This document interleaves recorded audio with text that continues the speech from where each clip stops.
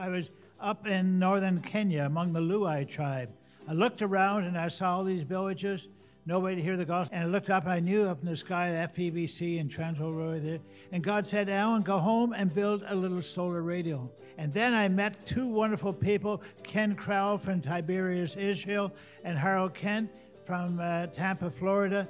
And they had a vision to flood the world with radios. Harold said he wanted to flood the world. Ken had a vision to build a little fixed-tune radio. And then God brought the three. We came with a purpose. We were committed to reach the most unreached people, providing durable technical equipment, communicating the gospel worldwide. There was an incandescent moment in Florida.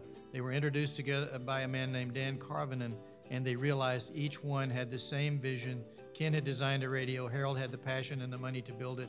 Alan had the distribution network, knew people all around the world that would use those radios, and God has done great things.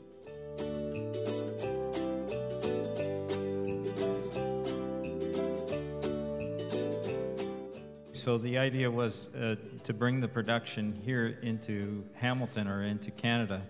The units would need to be built in such a way that it was easy to manufacture. And the manufacturing at that time was done by putting individual parts on the board by hand. If we're looking in Ontario or Canada, it had to be made in such a way that it was very easy to produce. To tune these radios, it was still, just like Tom said, it was still a manual process. And there was no way around that until the technology came out to allow us to tune it digitally. And then we were able to change the radio so that you just put in a frequency and then it was programmed and locked onto that frequency. There was no more adjusting parts on it, which saved in labor cost.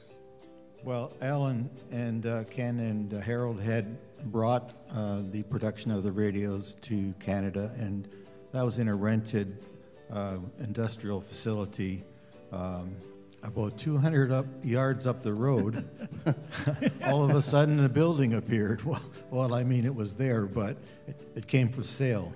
Turns out that the realtor who had it for sale was a good friend of mine, and so it was easy to work together to come to a deal on that building. And when I looked at it with Ken, it was full of moving storage crates. The ceiling was 20 feet high. And it was going to be a challenge to drop the ceiling down in the office area on these very long wires going 20 feet high. So we got the idea that maybe we could put a future second floor in. It was amazing how God brought all of that together.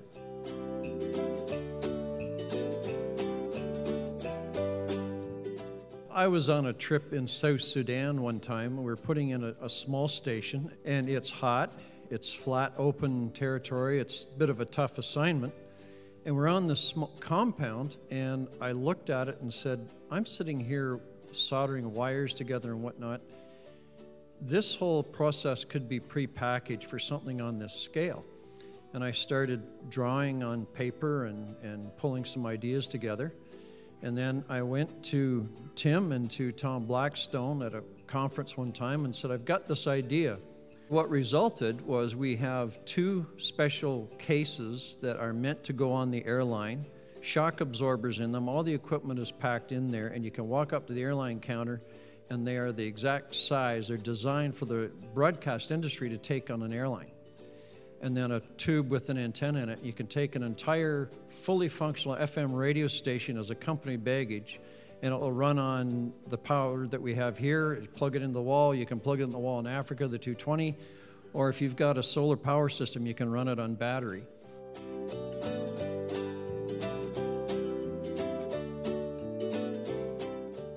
One thing we noticed was when the Bible was complete, or the New Testament, you're giving a book to people who don't know how to read. So, you've given them a very precious thing, the Word of God, but it fell short in the sense that people had no way of understanding it because they couldn't read it.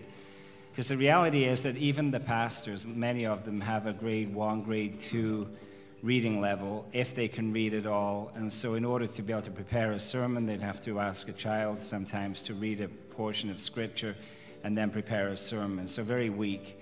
Whereas now with radio, what we're finding is that we've been back to the same area a few times, and the pastors are actually plugging in a Galcom radio into an amplifier, and then a message is being preached from the radio station, and groups of people are hearing the word of God that way. Many of the women that live in Peru, they work long, hard days. They go out into the camps, into the countryside, and when they're in the countryside, they look after their sheep, and they're there by themselves. And often, many of them have been abused by their husbands or by people in their lives. They've been hurt. They have to work really, really hard. And sometimes they go out there and they cry. And Rosa, the lady that we work with, Rosa Saxada, she said, now these ladies, they have these radios, and they can sit and they can listen to God's word. And she said it brings them comfort to know that they can hear God's word throughout the day. The first time we went, we were with a pastor and his wife, and they were the ones running the radio station. And they said, this is amazing. You've just given out 100 radios in our village, but we need more. Do you have more? And we said we didn't. But we said, let's pray together. So we bowed our heads and prayed. This year we were able to go back to the same church and give them 100 more. But you know what? It's a drop in the bucket. Our vision would be to go 2 or 3 times a year with teams. It's going to take resources for radios, resources for people to carry them down. But yeah, we'd like to go 2 or 3 times a year as God permits, and continue to take the word down there.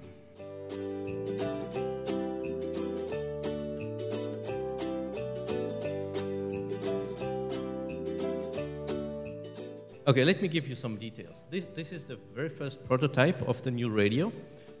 It's a 3D print of the case, so it's not the case as it will be eventually. It has the same shape and a similar color.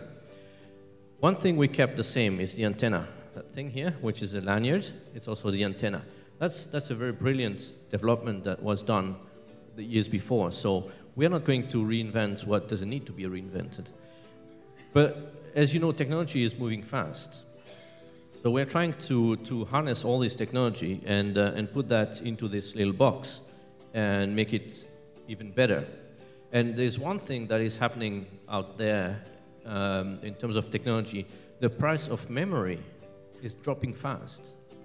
And actually, not only because the price is dropping so fast, the memory that we have in the current radio, we can't get it anymore because it's too small. And so in this one, we'll have a bigger memory. That means we can put higher quality content because we don't need to compress it so much. We could also put more content. But if we put more content, then we need to work on the navigation. We need a smarter navigation. We need an answer to a question we heard about, or a problem that we heard from the field, like people couldn't bookmark where they were listening. When they stopped listening, the next day they had to start again in Genesis. So you can imagine until they get to the New Testament, it would take quite some hours.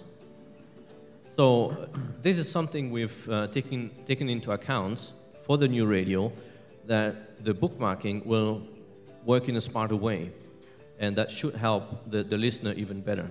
So that's just one example of the things we try to embed in a new player. Another thing is we are switching to a new battery technology. I'm not going to give you the technical terms, but it's the same battery type like in electric cars. So this is a pretty recent technology, and we will have in that device only one battery that has the shape of a AA battery, but that has more energy than we had with the 2 AA batteries that we had before or currently. Well, this is another example of the technology we are harnessing. We are also working on a solar, putting a bigger solar panel in the back.